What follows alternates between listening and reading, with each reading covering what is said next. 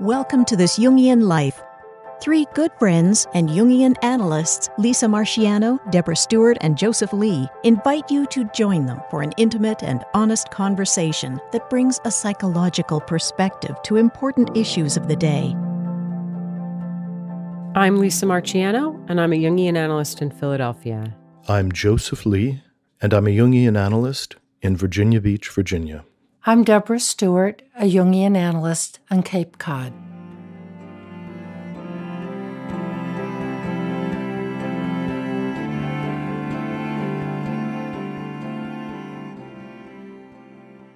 Well, today we're going to talk about this really cheerful topic, fear of death.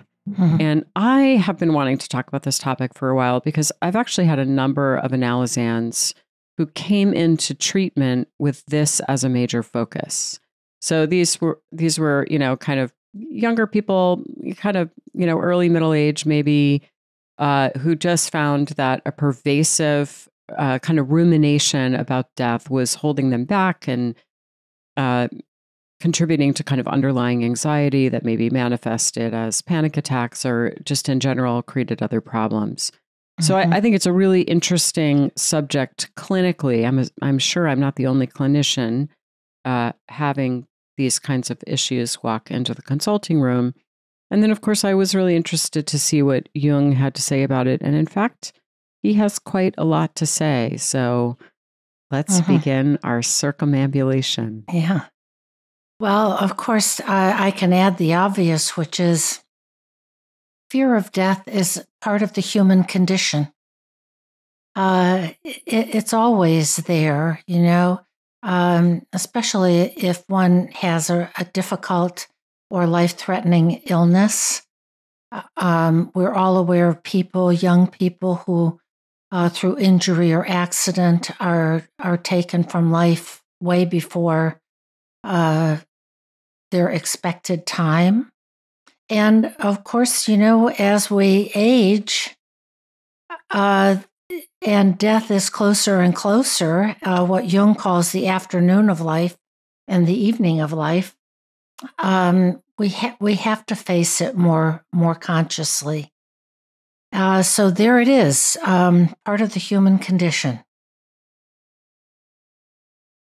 I find in my own work that it's important to make a distinction when people say that they have a fear of death.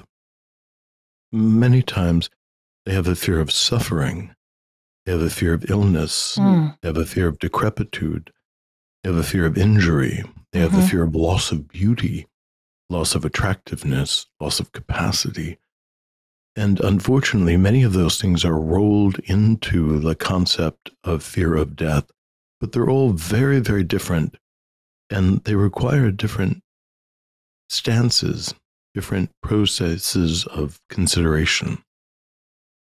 So if we're going to look at the specific idea of the cessation of life of the body, and that particular thing, which I actually find particularly rare among my analysans, they more often have a fear of illness or a fear of pain that's being expressed by fear of death. But this idea of the cessation of me in all ways, and the fear that somehow I will simply go into a void. That's quite a unique thing. The overarching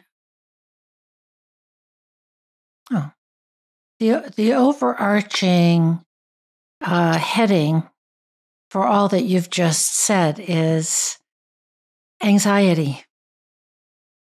Anxiety over all kinds of things, of what will happen to me that I may not have control over. And there's a man named Ernest Becker who wrote a book that I think was on the bestseller list many years ago called Denial of Death. And he posits that our basic anxiety, if you trace everything else back to a taproot, is our terror of death. And so it may be that a given person is afraid of losing his job, or, any one of a number of other fears like the ones you just named, Joseph. But that underneath that is the fear of not existing, the fear of loss of control, that there are things I don't have control over. So we encapsulate things, we project things onto other people, we displace our fear of death onto other life issues. But that at root, that is part of, as I said before, the human condition. Yeah, and just to respond to what you said, Joseph, I do have folks. I have worked with folks who what terrifies them is that sense of ceasing to exist, of just that sense of the void. And Deb, I think that's an interesting way to think about it. That the taproot of all fear is the terror, this existential fear of non-existence.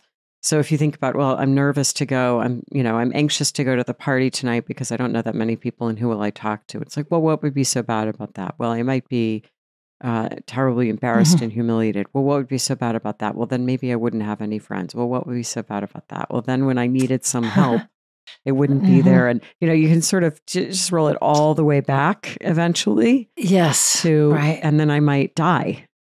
So in some ways, it is the fear that does underlie anxiety. And I want to respond, Deb, also to what you said. Like, I think you both were kind of getting at this. There is a substantial difference between a very sort of neurotic fear of death, which comes upon us earlier in life and trips us up and makes it difficult for us to live, versus a much more grounded kind of fear of death that we might face when we're either beset by, terrible illness, or perhaps, in the moments before a terrifying car accident, or just even at the end of life, when we're actually looking at something that has a sense of immediacy to it. And I think those two things function differently in the psyche, and probably require a different response as well.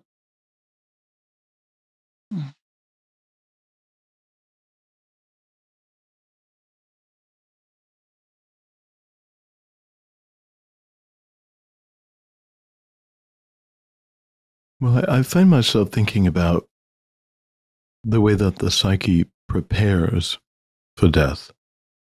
I think about the end-of-life experiences that I observed when I was working as a medical social worker in a burn trauma unit. And that when the soul and the body are both longing for release, then the relationship to death is quite different than death comes in the way that the ancient Greeks thought of Persephone as the mistress of death, where death would come in a kind of winter garb, and in the last moment lift her veil to show the face of the laughing maiden wreathed in spring flowers. And so death comes sometimes in the longed for release, in the embrace, and the promise that some kind of laying down of suffering is promised. And so it's not uncommon for us to, well, I think of some of my grandparents talking about looking forward to death, looking forward to the embrace, looking forward to not waking up and being in terrible pain all the time. We're not continuing to miss all of one's friends, to feel that everyone that one knows is on the other side, somewhere waiting for them. And so death, or the image of death, can present itself so differently depending on the psyche's orientation to the end of life. Conversely, when the death impulse or the death image comes to us too soon. Let's say in a suicidal fantasy or in a terrible, threatening illness that happens to a young person, then death comes as a monster that is pursuing us, and we are running with all of our strength to escape its claws, not because death is evil, but because it is premature. Then the psyche is unprepared. It is the wrong season. Death shouldn't come in springtime, and death shouldn't come in the middle of the summertime. That's the wrong time. And the imagery and the feeling around it then highlights the wrongness of it. Yeah. I think that's such an important point of for all of us who've been, connected in some way with people who have been taken too young at the wrong time, in the springtime of their life or the summer of their life, that it can feel to those of us who remain like death is a trauma. I'm especially thinking of clients that I have had whose parents died when they were very, very young. So here's somebody who lost her mother when she was 5, or somebody who lost a father when he was 12. And so the early experience with death is that it was traumatizing for that child or young person. And it does feel from a subjective point of view like it was just wrong. My parent was not supposed to die at age, say, 35. That this is not the right rhythm. It's not the right time. It's not how things are, quote, supposed to be, unquote. Versus the sadness of watching a grandparent die who has, one hopes, lived a full life. And there's sadness, but it doesn't feel wrong the way early death can feel. So wanting to really focus on fear of death, though, I want to take what you've both been saying and maybe kind of look at this phenomenon of either early or late in life becoming beset by a fear that paralyzes us. So one particular example that I find, and I am personally aware of this. In fact, Deb, I have a very fond memory of you in regards to this that maybe you don't remember, of how afraid I was of my own death when my children were small. Yes. I mean, I was terrified. Honestly, I used to have to drive an hour to go to analysis, and every single time I did that, I was so anxious. And it wasn't rational. It's not like I was thinking, oh, well, if I die, my kids will be motherless. It was visceral. And it was almost paralyzing. I almost developed a kind of phobia of driving during that period. And I have found this with other mothers of young children, that there is this kind of real fear that happens. And Deb, here's the story. You had spent the night at my house, and the next morning we were getting on a plane to go to Boulder to take our exams. Oh, and we were so anxious anyway because we were going to take these bloody exams. But I also was so afraid to fly because my kids they were like 3 and 5 or something like that. They were tiny.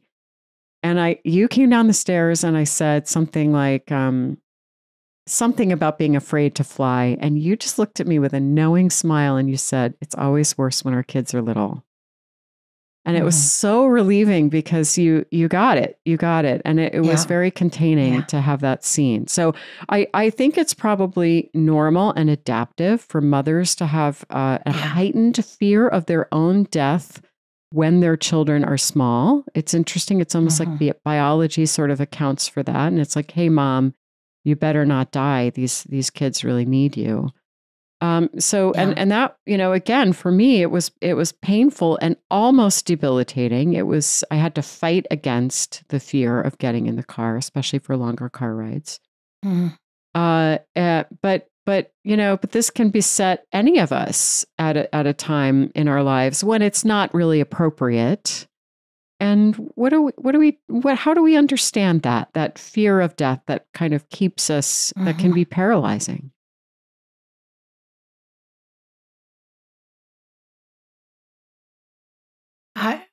Before I move on to that, what you've just related is really, it just touches me, and took me back to remembering my own young motherhood and the feeling that I had to be there at every moment, and that somehow my presence was protective. Even to go out for a night, get a babysitter. What if something happened to me? What if something happened to them? So it takes me back to just a felt appreciation for how painful and very real and very visceral that fear of death can be. So it's not just a topic, it's a lived experience for many, if not most of us. Well, and I've certainly seen it. Oh, go ahead, Joseph. It's okay. Go ahead. You had seen it in some places? No, you go ahead. You go ahead. You go ahead. I'll hang on to mine. You go ahead. I was thinking about just the early psychoanalytic thought around this, because for Freud, this idea of Eros and Thanatos was a big topic, that love and death, or Eros and death, were polarities. And so much of how Freud conceptualized the psychoanalytic venture was to help people orient towards Eros, towards the love of life, the zest of work, towards family and connection, and that anything that was anti-Eros, in a sense, was part of the death instinct. And the death instinct was in large part driven by loss and alienation and withdrawal. So just to put that on the table, that again, from the psychoanalytic theory, that the fear of death was connected to early childhood experiences, and particularly the first time that the child experiences a loss of a loved object in any of its forms, whether it's that the beloved pet has passed away, or sometimes even a beloved relative moved away, a friend goes and leaves and is now in another country, that from an archetypal standpoint to the child, the loss of the object permanence, the loss of the object becomes the first experience of death, that there's something that I rely on that is removed from my presence, and I have no control over that. So the beginning is that loss of the loved one, or the fear of being abandoned. And being abandoned is, in a certain sense, the mirror side of that I have fallen into the realm of the forgotten by having been abandoned, that in a sense I am now a ghost. I am less alive, or I am deadened from having been abandoned. So the concept of death is often introduced to the child just through loss, and that this early experience of loss begins to create a feeling in the child of their own mortality and the mortality of others. So that's one theory about where this begins to percolate. Now, this is normal, but sometimes if that process of negotiating with the normal sense of loss is impaired or gets caught in a kind of complex, then it can grow into something that doesn't feel normal or begins to be overwhelming. So, separation anxiety can feed into a death complex that can grow into this internalization of fear that then comes in later on in life. It doesn't sound like, oh, I'm afraid of separation or afraid of being abandoned, but it infests other less appropriate images in the psyche. So when you talk about going on the plane as a young mother, and there's a fear of death, another way that could be thought of is separation anxiety. That I would be separated from my beloved children because of, let's say, my death, or even just the idea of death. But the real issue is that they would be over there and I wouldn't be able to reach them. And I would be trapped over on the other side. And how intolerable it would be to be separated from your babies. That would be an awful thing. But it shows up as a fear of death.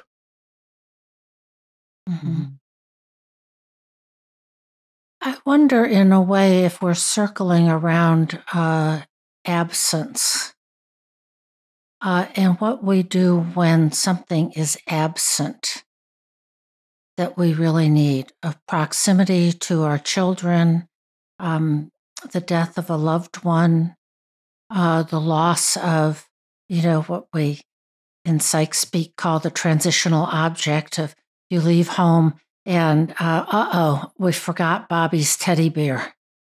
And nobody realized it and it's too late. We can't go back and get it. But that it's absence of something that I need. And some absences, a child, a teen, an adult, we can integrate it. We can adapt to it. We can mourn it. We can somehow come to terms with it. And some absences, if they're premature or really traumatic, we can't come to terms with. But I think at the crux of it, it is coming to terms with an absence.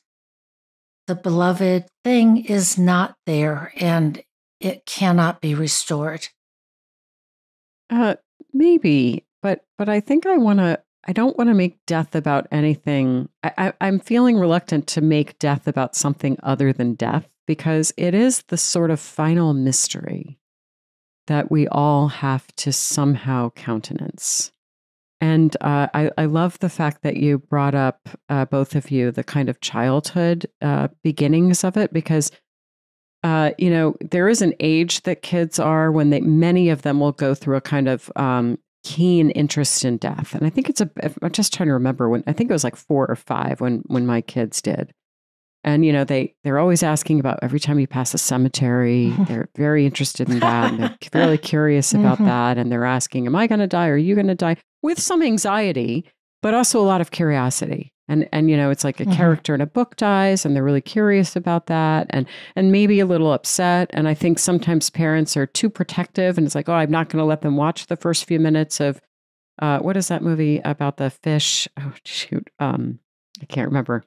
Anyway, the Pixar movie with the fish, Nemo, something about Nemo. Anyway, that's not the full title, but anyway, or so many children's stories sort of begin with a loss, like Bambi, back from my generation. Bambi's mother dies, and I think parents often feel protective of that. It's like, can't read Charlotte's Web because Charlotte dies. But I think that's actually kind of the wrong tack. And there's something helpful about just being matter of fact about it. But this awareness that we have early on, in some sense, when you're 5, it's a pretty hypothetical understanding. But I think it also, there is a visceral reality that we as a human body and psyche kind of know what the end game to this is, and how momentous that is to really wrap our heads around it. And do we ever really? And one of the things that comes up for me is the legend of the myth of Gilgamesh, which is, the oldest piece of literature that we have. And this is a central theme. Gilgamesh has all of these adventures, and he has this friend Enkidu, and then Enkidu dies. And the whole second half of that myth, which is very profound, Gilgamesh is kind of like a 5-year-old. He maybe didn't realize that he was going to die. And he says, "Shall I not die too? Am I not like Enkidu? I have grown afraid of death, so I roam the steppe." And he goes on a quest to find immortality, and he finds it. But then he falls asleep. And while he's asleep, the snake steals it. So it just goes right to something very, very basic and essential, that we have this reality that we cannot deny, even though we like to try, that we will die. And really it is the it is the final mystery, isn't it? The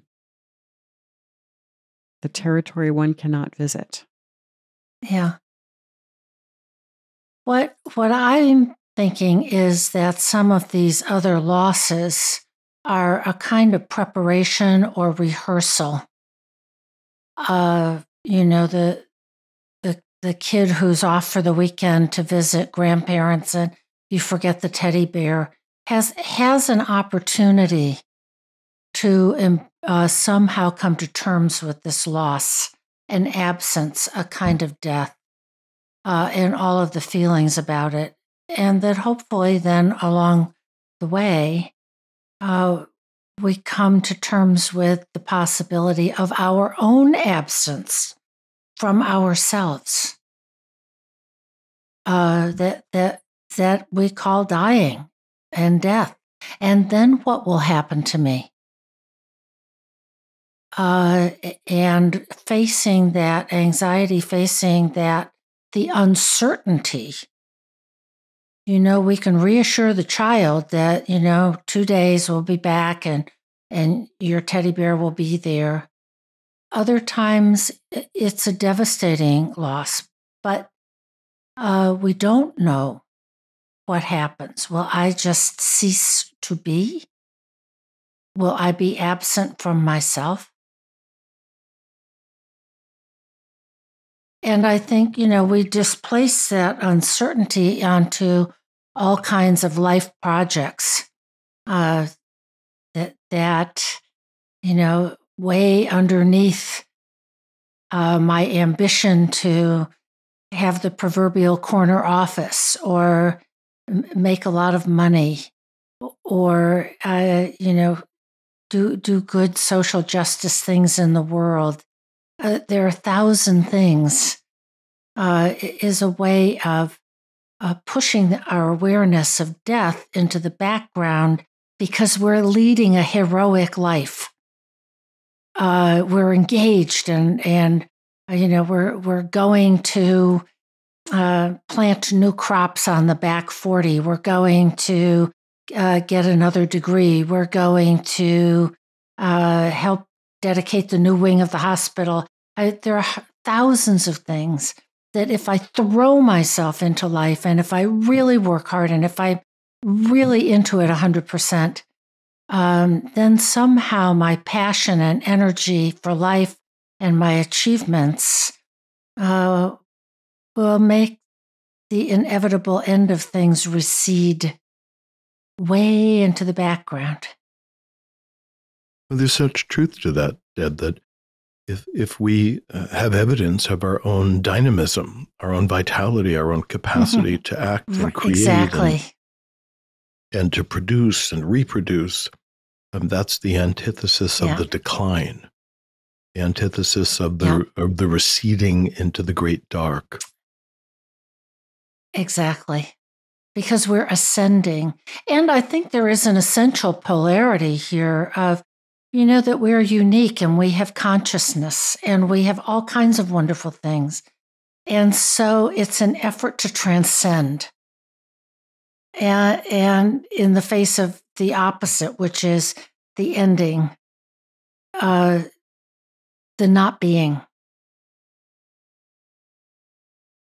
So, and if we can transcend, if we can achieve, we offset the other. Now, if we take all of that and we lean a little bit into Jung's work, that fear of death and fear of the unconscious and fear of the regression all mixed together as well. And one of the strange places that fear of death can surface is fear of falling asleep. That just the loss of consciousness of falling asleep. And it does in some ways partake of that kind of death, because we think of death as loss of consciousness, loss of self-awareness. Yes. When we think of often underlying suicidal fantasies is a return to the Great Mother. When I work with people that have suicidal fantasies, they're so tired, they're so beleaguered, that there's so much strain inside, and they long for this space where nothing is required, not even breathing, not even eating, not even bathing. There are no decisions to be made. Everything around us is non-confrontive, is safe and easy. And one could argue that that's a vestigial memory of being in the womb. Because when we are a fetus, we're in the womb, we don't eat, we don't breathe. The umbilical cord takes all of our needs, and it's the mother, the great mother's, the mother's body provides everything that's required. And so the retreat into the earth, into the tomb, is much like a retreat into the womb on a fantastical level. And so much of how Jung characterized the human venture is the ego in its heroic stance to fight to be conscious, to not succumb to the collapse into the instinctive, into the unconscious, again, into the womb. And yet at the end of life, that is the longed for place, to return to the death mother.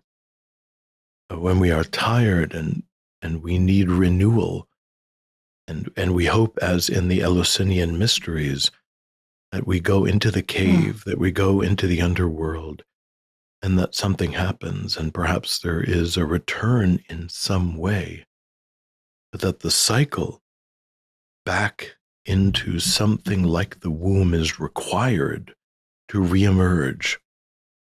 Excuse my brief interruption. I just want to let you know some ways that you can support us and the podcast. First of all, I'm so thrilled to let you know that my book is now out. It's available in bookstores, The Vital Spark, Reclaim Your Outlaw Energies and Find Your Feminine Fire. So I hope that you will check that out. We have a live podcast recording coming up this Saturday, February 10th. There are free tickets still available as of this recording.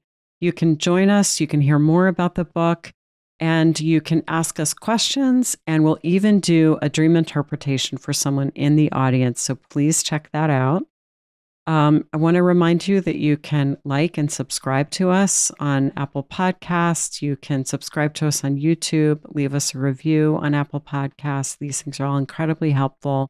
You can also become a Patreon subscriber. And we produce extra content every week for our patrons. We're very appreciative. And finally, you can check out Dream School, our 12-month online self-paced program where you can learn to work with your dreams. And we're really excited for the book that we have coming up on dream interpretation, which is based on the materials in Dream School. So if you want to get an early start on that, go over to our website and check that out. It's thisjungianlife.com, and you'll find more about everything there. So thanks. We don't know a lot about the Eleusinian mysteries. We know some stuff. But what I'm thinking about is, how do we prepare for death? These mysteries were available to anybody who spoke Greek, whether you were a peasant or a slave or a nobleman. But the preparation was arduous, and it took a year. And then there were the mysteries underground, and an experience that of a symbolic death. And it was said that people who could experience the mysteries, people said they were no longer afraid of death. And today we have a modern equivalent of people who have had near-death experiences. And there are a number of very convincing testimonials by people who have had these experiences, and by emergency room and other physicians who have been present to resuscitate some, significant number of people who were declared legally or physically dead. And that those people have an experience from which they return and have a very different orientation and attitude to life because they've had that experience. But in today's world, in the Western world, we don't have those experiences. So, I know I read some stuff, kind of first-hand reports about the Eleusinian mysteries, and I wish I'd put my hands on it for this episode. But it's this is the promise of the mysteries, is that you will no longer need to fear death because you will have died. So, and death and rebirth is a central theme in almost all rituals of initiation. So that initiation is protective against the fear of death. So when I think about my, younger analysans struggling with the fear of death, it's perhaps they haven't been initiated. And you're right, Deb, that most people, one of the common things with people who experience near-death experiences is that they no longer feel afraid of death. The other thing that's related, and we talked about this a few weeks ago, is the use of psychedelics is often used to treat people who are near the end of life. And the findings are that often alleviates or ameliorates the fear of death, which is the tie-in is that there's strong evidence to believe that there was a psychedelic element in the Eleusinian mysteries with the Kikian. Yes. But in any case, it's this notion that confrontation with the transpersonal can heal this fear of death. And this is very much what Jung says, that it's contact with the numinous that heals, that we get into an erotic space where we are kind of spinning and just in anxiety all the time and disconnected from ourselves. And that what pops us out of that is contact with the numinous, whether that's through an experience with psilocybin or through a near-death experience, or perhaps a dream, or just a spontaneous arising in the psyche of something. I am interested in Joseph, what you were saying before about the mother, and this is leaning right into Jung's work, and to a certain extent Neumann's, and specifically Jung in Volume 5. Which is the task of the ego is this heroic task of separating from the mother. And I'm just going to read a quote here. The libido that is withdrawn so unwillingly from the mother turns into a threatening serpent, symbolizing the fear of death. For the relation to the mother must cease, must die, and this is almost the same as dying oneself. That is to say, the violence of the separation is proportionate to the strength of the bond uniting the son with the mother. And the stronger this broken bond was in the first place, the more dangerous does the mother approach him in the guise of the unconscious. So there's this kind of paradox that when you step out into life, and that's really what he's talking about, separating from the mother. He's not really talking about a young person moving out from home. It's a psychological experience of becoming your own person. And that is so kind of terrifying that it's almost like the unconscious comes back to attack you in the form of this fear of death. And you have to sort of fight against that if you are to be in life. Yeah. So a couple of interesting things are on the table. One is about perhaps the reports of those who have had near-death experiences, or who might actually say they've had death experiences. The other is some of the mystery traditions and what they might communicate and how we might make use of that, as well as then the fight to remain conscious in all of its forms. So one resource that I've always found interesting is the Monroe Institute. And they're out in Faber, Virginia, outside of Charlottesville. And just a quick, interesting story, very similar to what you were saying, Deb. Robert Monroe had a near-death experience. He was in a medical crisis. He was apparently medically dead. His body was inactive for some prolonged period of time. He was revived and had these rather extraordinary experiences of being outside of his body and being alert and conscious. And as he returned and tried to integrate this extraordinary experience, one of the primary values is that he lost his fear of physical death and felt that having achieved that, his whole personality had changed. His values had changed, what he thought was important. When he looked out at the world, at what people seemed to be fighting about, what wars were fueled by, so much of the great human tension seemed to be driven by the fear of death and also the avoidance of anything that might appear to put the physical body at threat.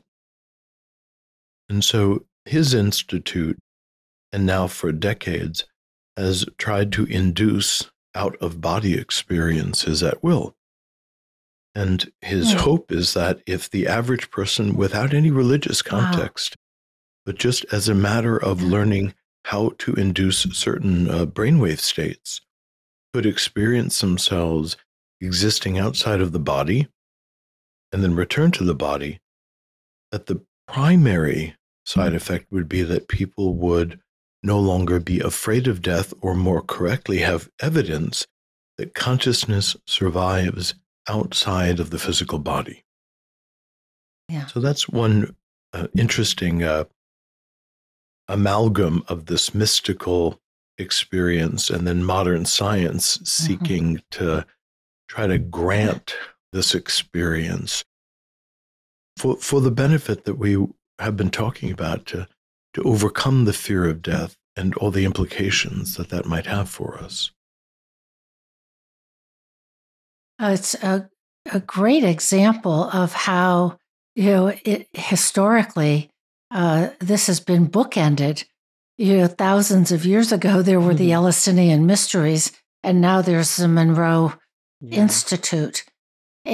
And that what we're talking about, which you keep bringing us back to, Lisa, is the fear of death.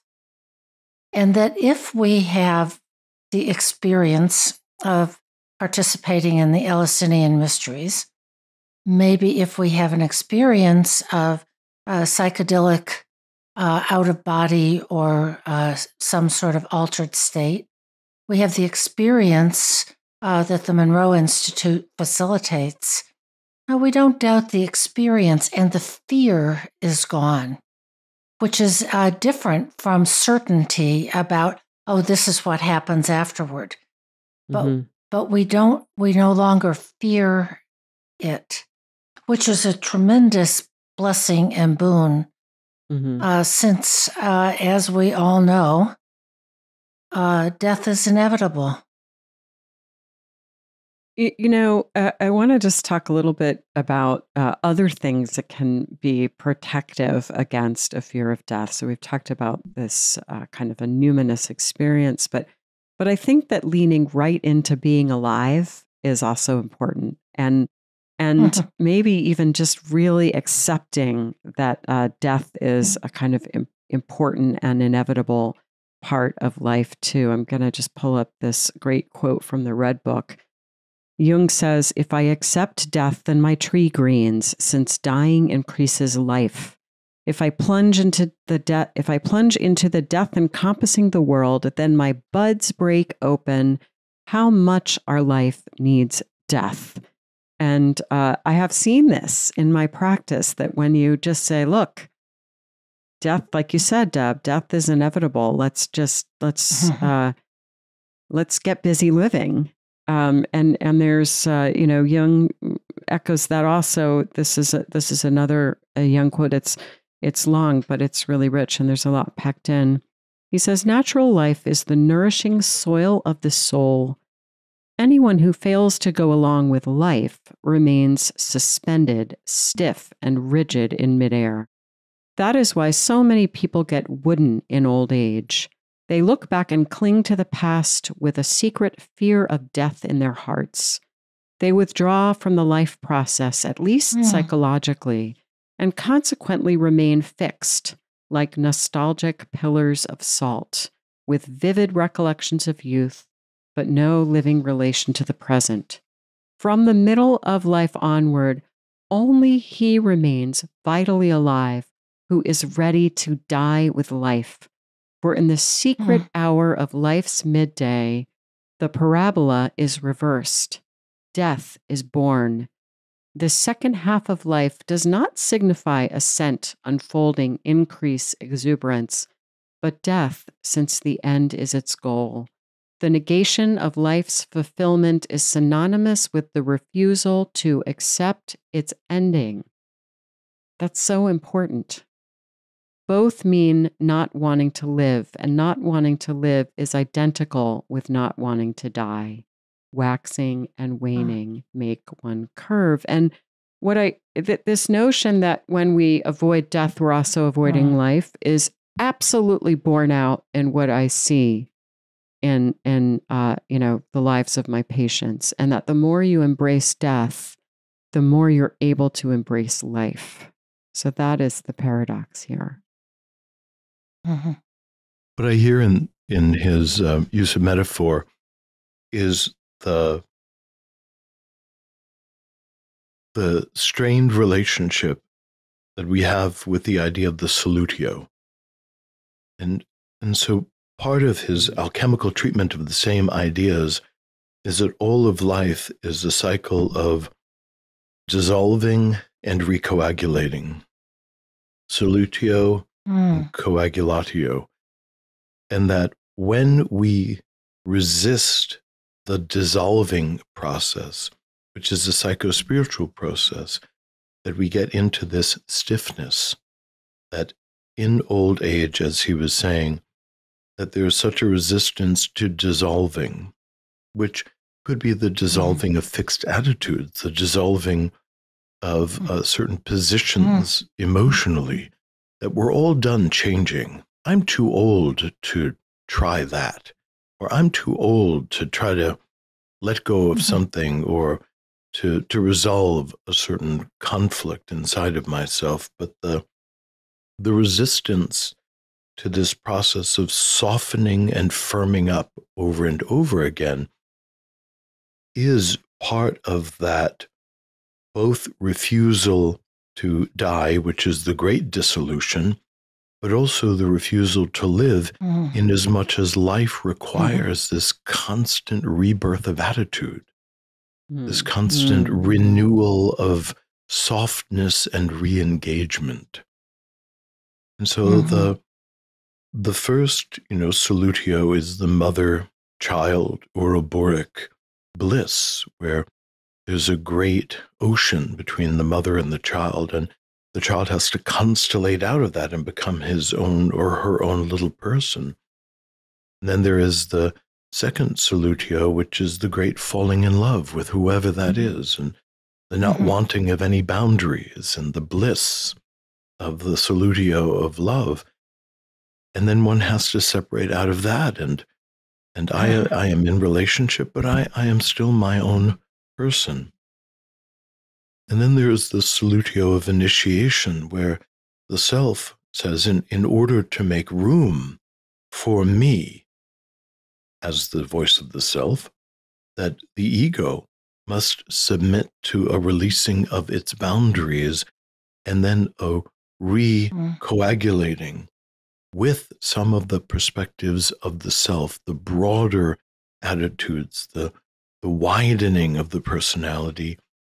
And then once again, there is a tightening up, and there at the end of life, death invites the dissolution of the body to go into the great solution that has no limits, and in some ways, not necessarily a promise of a recoagulation, but one expands infinitely. And as some say, when someone passes away, it is that last exhalation, which any of us have seen as we witness the passing of a loved one, and the idea that the spirit escapes, the pneuma, the ruach, escapes in the last breath and expands infinitely outward in this great merging with all things, the fullest solutio.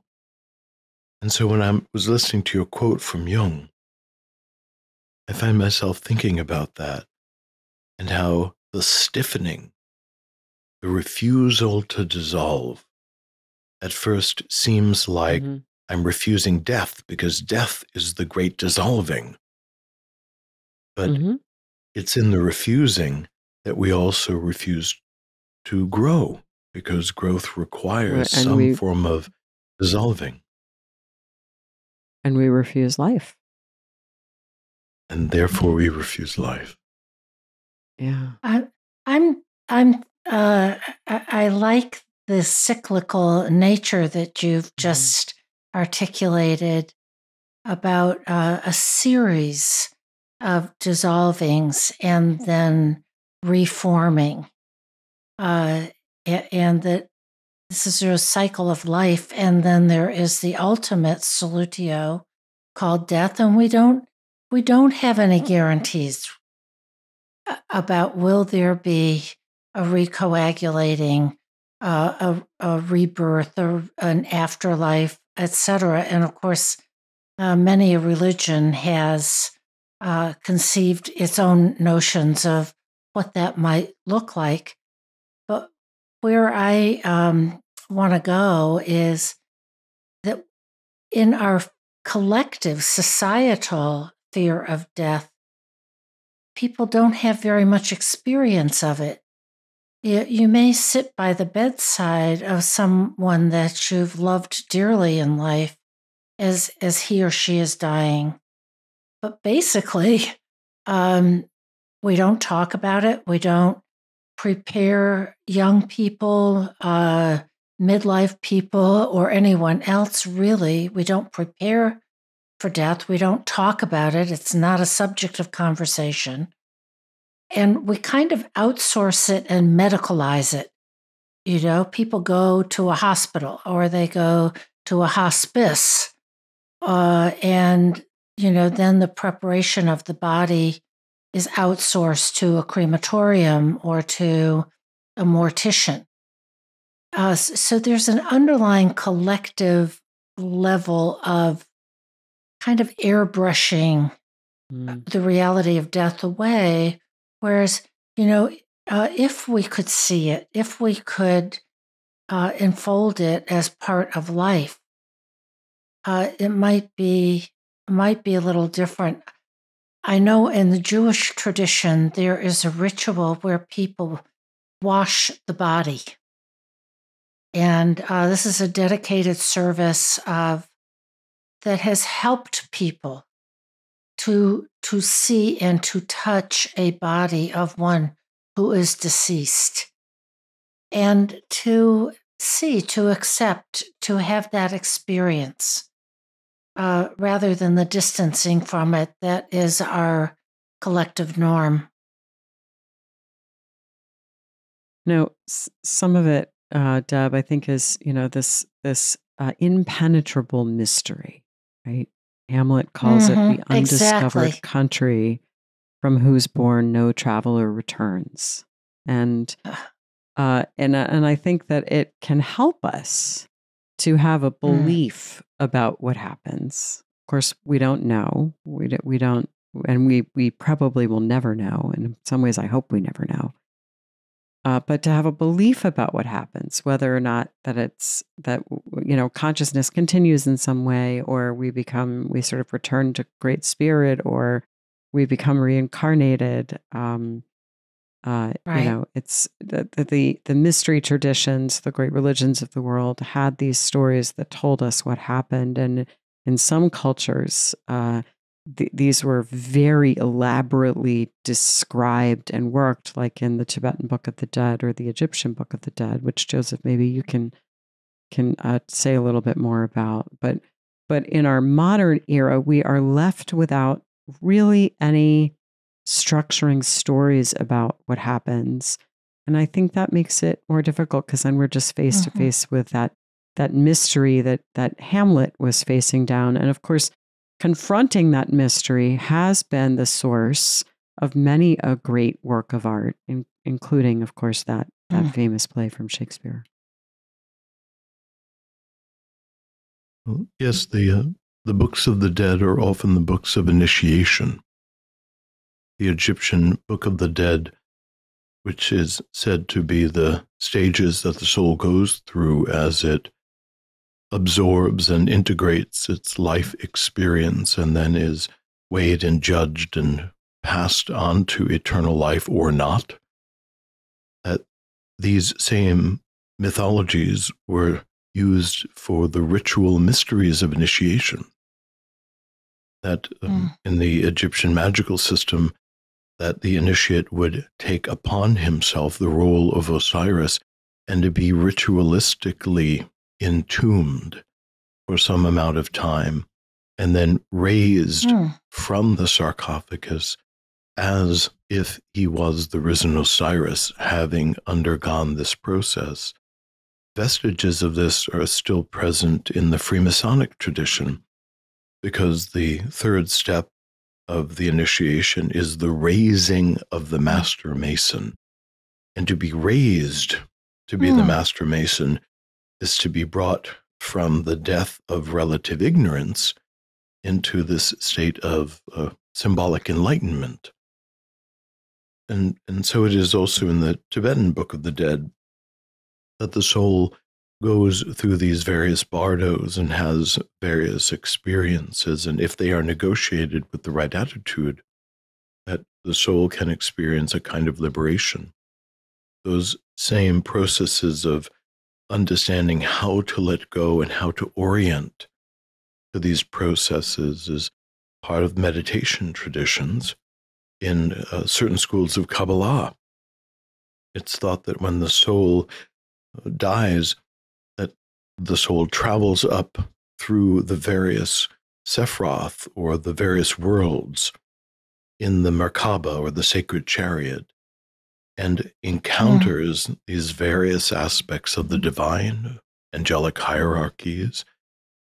And so in some schools of Kabbalah, the meditation techniques are said to expose one ritualistically and symbolically to these states of consciousness as well. All of this leading to some sense of understanding the life that one has lived in such a way that we can integrate what is best and come to a moral and ethical stance of what we wish we could have done better and might do better in the future. And then that process becomes a gate into a promise that there will come another time to do better, to be closer to perfection in one way or another. The Christian tradition has some sense of that, although there is a bit of a bypass that one will come to Christ, and Christ will make us perfect without any additional process, without any additional educative process. But that is actually one of the few ancient traditions that says that no work will be required of us in order to retain or achieve, rather, the union with God, the union with perfection.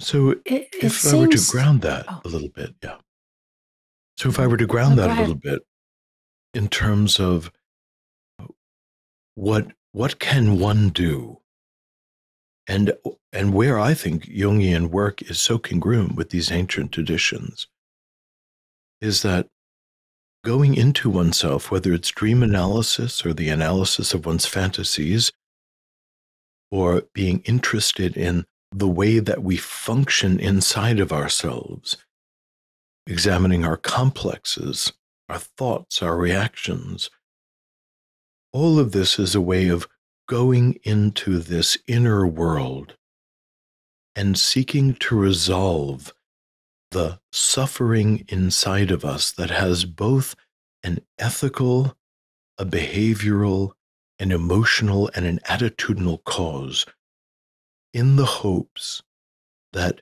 freedom could be attained within us. And for Jung, the freedom is this capacity to most fully express the deepest and, one might argue, the divine blueprint that has been apportioned to us, uniquely to us.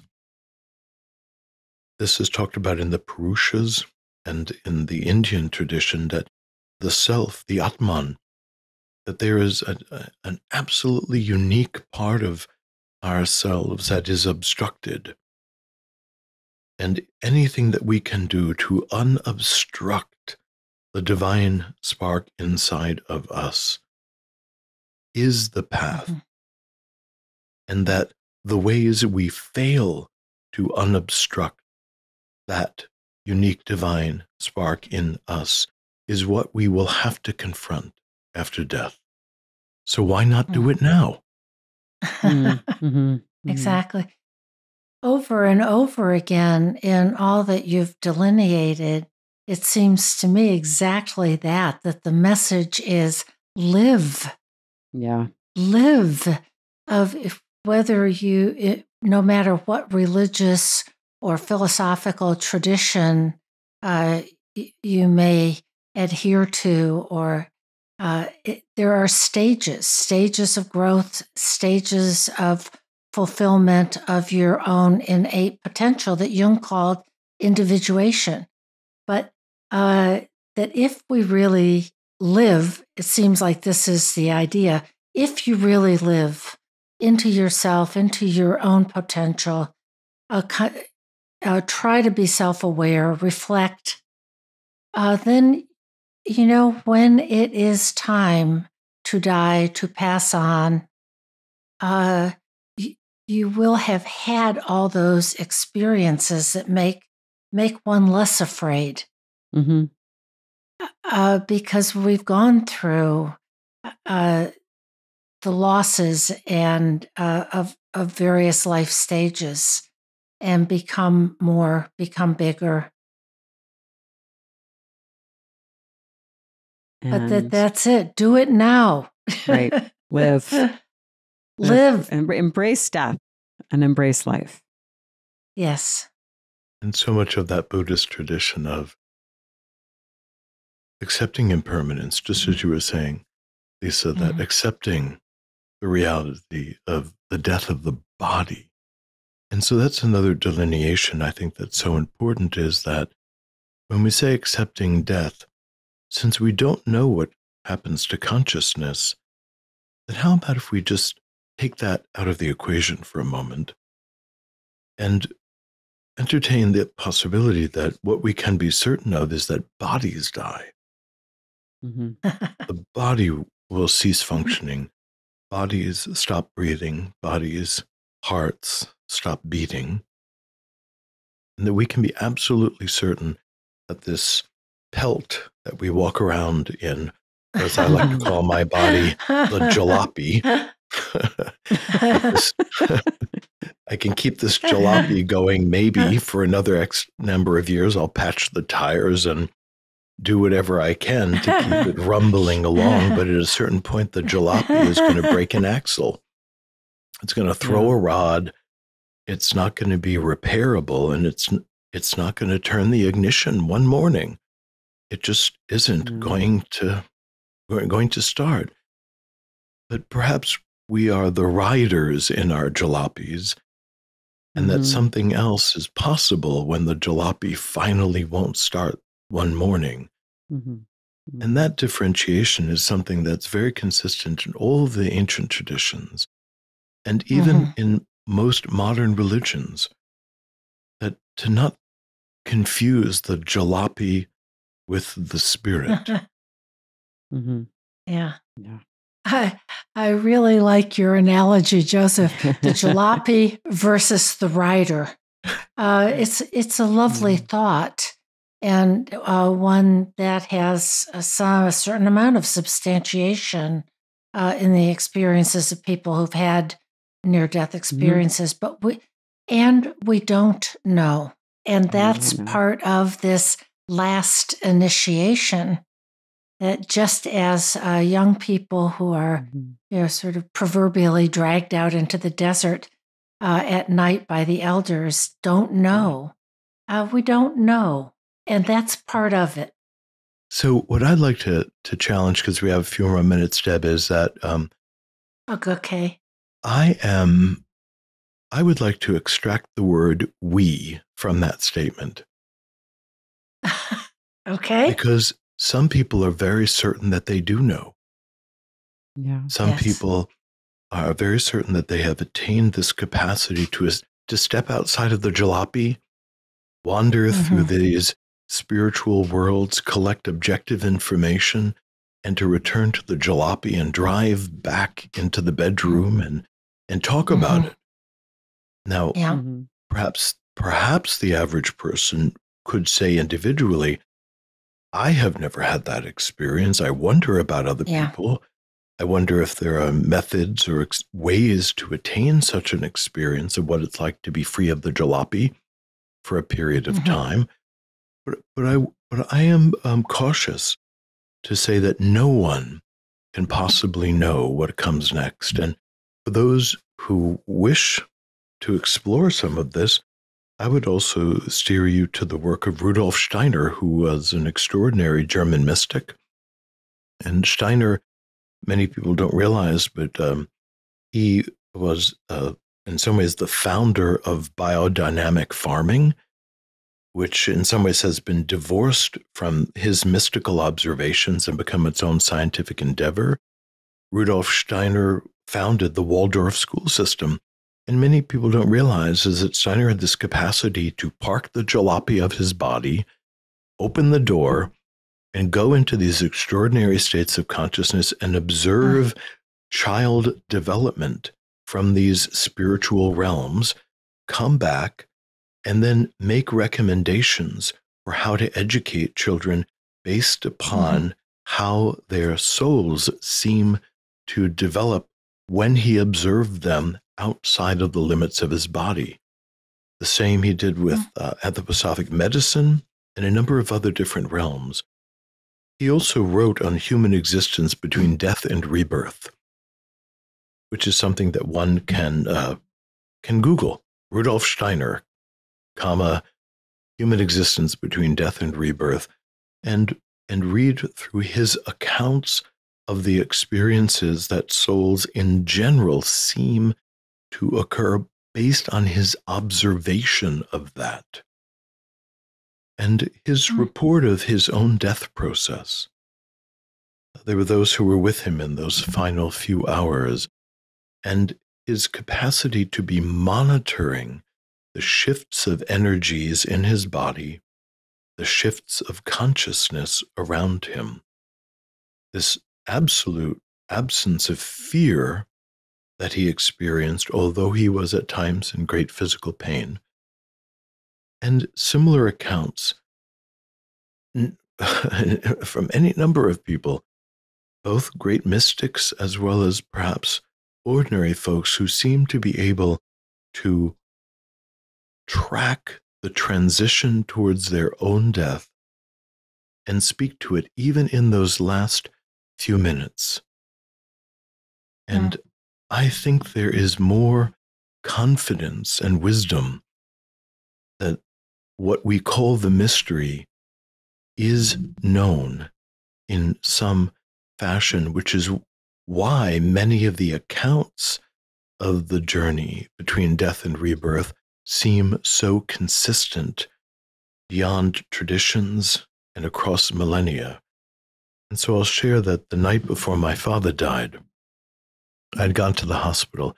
He had been delirious and restrained for about a week, and we were unsure how his treatment was going to be going forward. But I went to the hospital to visit him, thinking that he would be discharged from the hospital in a few days. And there was a bit of turbulence there, and he was confused, and finally got him comfortable, and he and I were alone. And finally got him to lay on his side because his back was in a lot of pain, but he couldn't figure that out. So he finally relaxed, his pain subsided, and I put my head down on the pillow next to him, and he took my hands in his hands, and he just gently rubbed them and patted them, and he said to me, "I'm going to Jerusalem. I am going to Jerusalem." And that's not anything my father had ever said to me, and wasn't a particularly religious man. I said, "Really, Dad? That's the goal?" And he goes, "Absolutely. It's going to happen. Going to Jerusalem." And that night he had passed away from a massive heart attack. But the journey and the enthusiasm for the journey trip to Jerusalem. That's nice. That he was right on the verge of, and the absolute certainty that he was going. And that he knew there was a destination, and he happened to call it at that moment Jerusalem. Well, you know, however we do it, whatever a religious or philosophical tradition we subscribe to, whatever individual experiences we have, it's up to each of us to come to terms with our own journey toward death and how we face it, what we feel, what we believe. It's ultimately an individual journey that each of us has to take. Absolutely. And I think that's a good place to switch to a dream.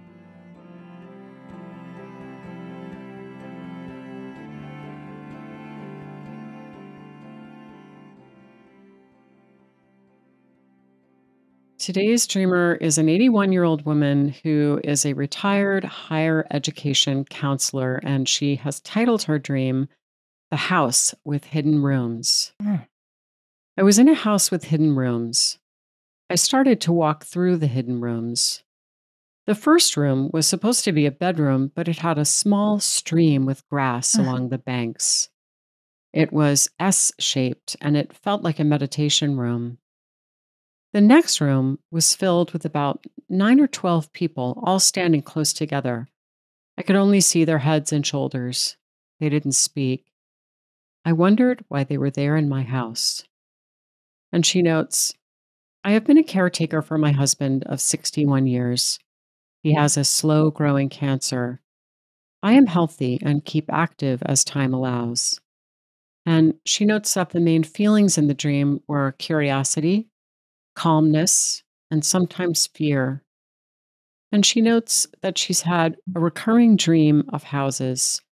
The houses are located in different locations, sometimes near the ocean, and sometimes on a low hillside.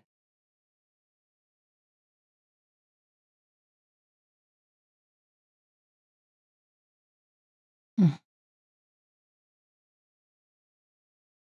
So there's something kind of gentle and moving, I think, about this image.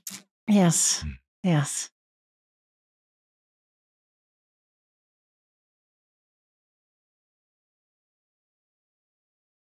Maybe I'll just saunter through the door first and say that the theme of a house with hidden rooms is a very, very common theme. Even Jung had that dream. Yes. So it's usually a very positive dream. I mean, they're not always positive. I've had versions of that dream that become nightmarish. But in general, the theme is you're in a house and you're discovering it's your house and you're discovering that there are these rooms you never knew about, which is a very moving image, right? That you're discovering new aspects of yourself, and that this woman is 81 years old and having that dream is touching. That we can still discover unknown rooms in our psychic house, even in our 9th decade or 8th decade. I think that's the 9th decade. That's right. This is hitting a little too close to home for me, Lisa. So I'm really sort of seconding what you've just said. And what is a house? You know, a house is literally, if we just explain what a house is, as if nobody knows, it is a dwelling. It is an edifice that we have had constructed or was constructed. So it requires tools and consciousness and planning and all the things that we associate with ego. So a house in a dream is often a symbol for what we've built, what we have constructed through our decades, the dreamer and I, our decades of life. And all of a sudden there's more.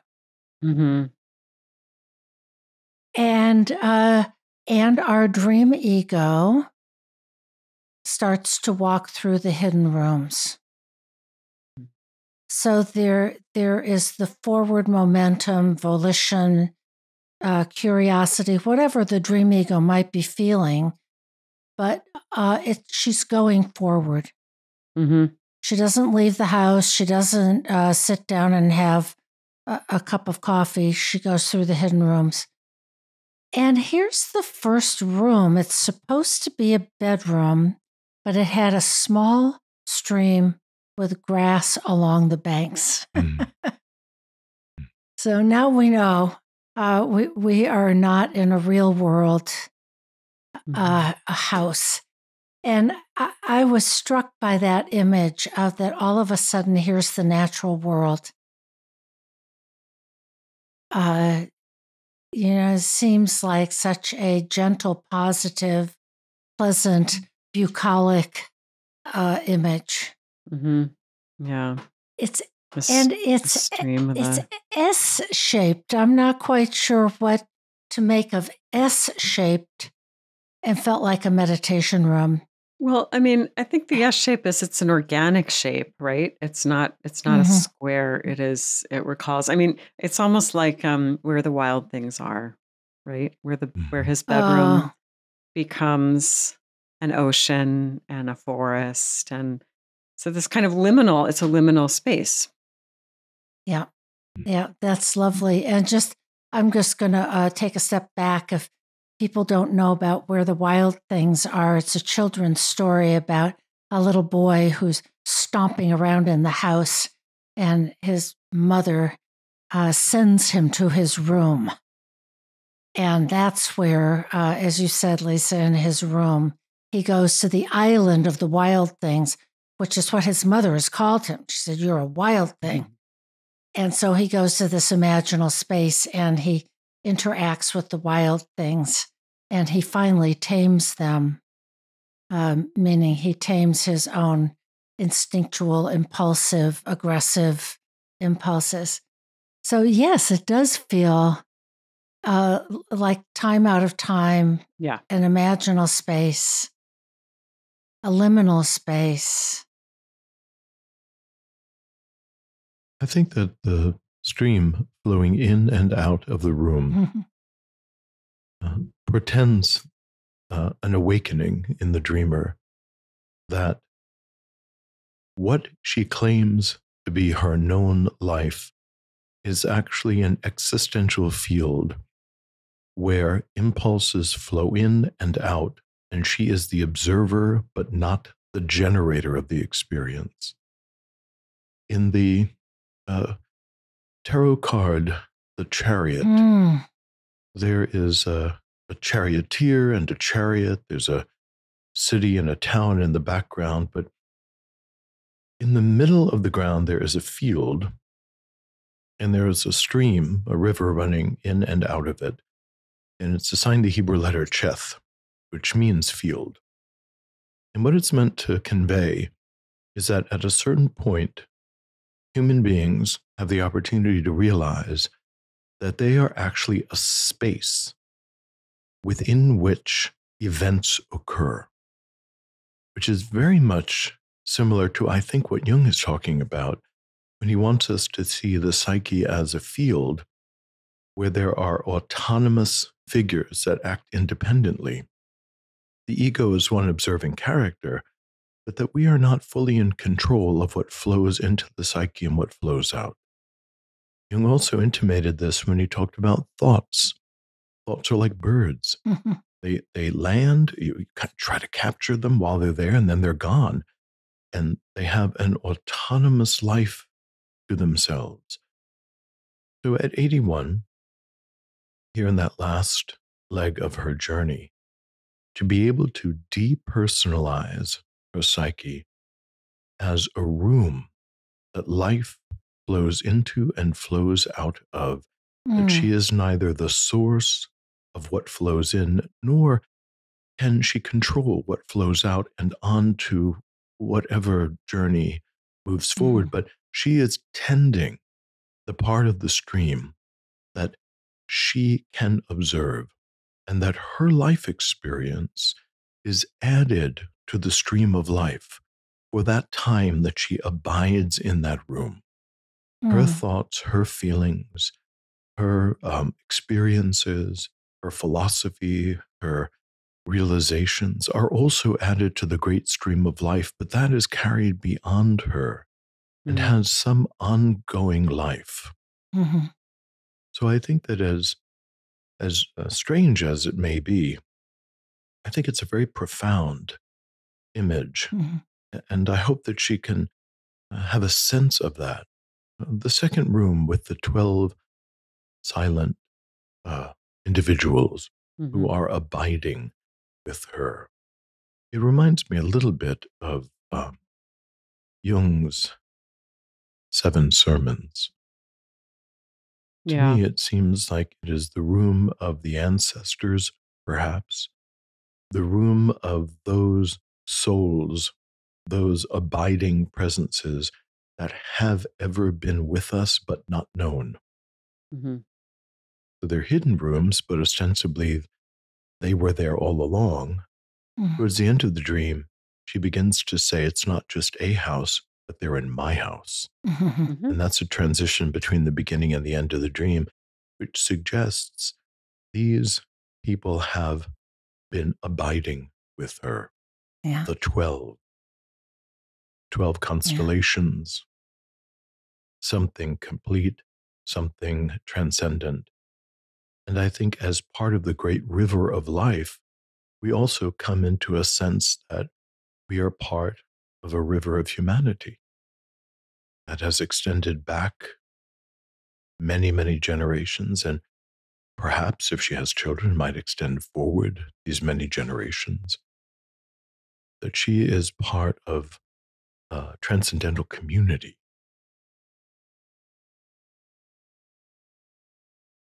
The river running through it is, as you've already said, Joseph, is a beautiful image of the eternal, of what runs through our lives. Our lives run through our lives. I also want to go back to, it felt like a meditation room, because that seems to echo. It was supposed to be a bedroom.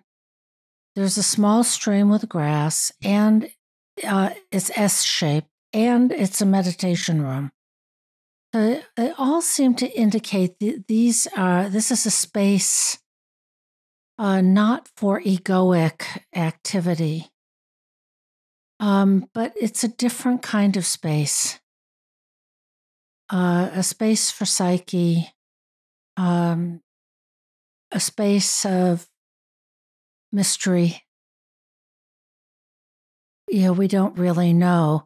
I also want to add that you mentioned the 7 Sermons of the Dead, which is one of Jung's early sort of visionary experiences, where he was almost channeling these contents, and he wrote furiously and got all this down. And it's not discursive kind of reading at all, and it's in the back of his memoir, Memories, Dreams, and Reflections. I don't know what to make of these 9 or 12 people.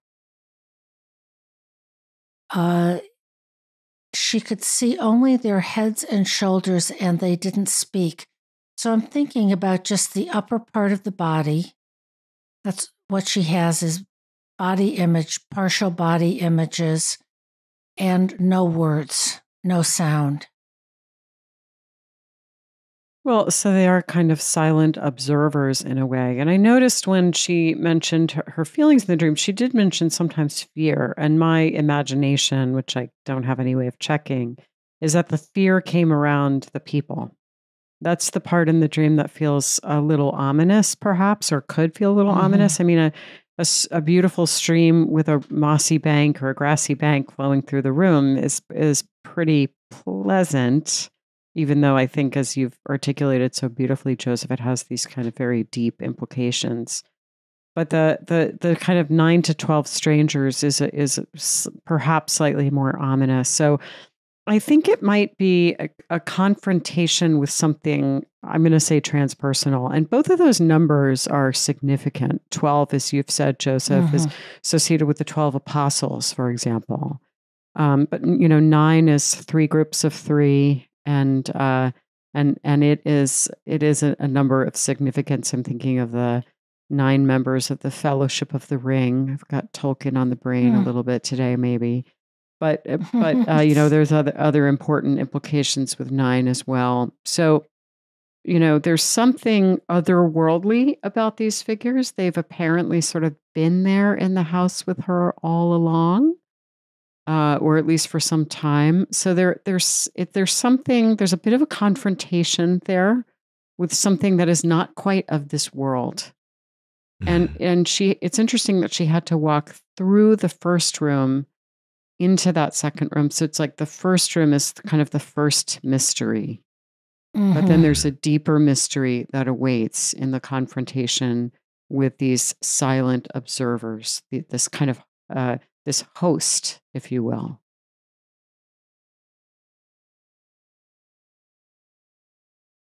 It also seems that she doesn't speak to them, that at this moment she's an observer. She goes into the other room. She can only see the heads and shoulders. They don't speak.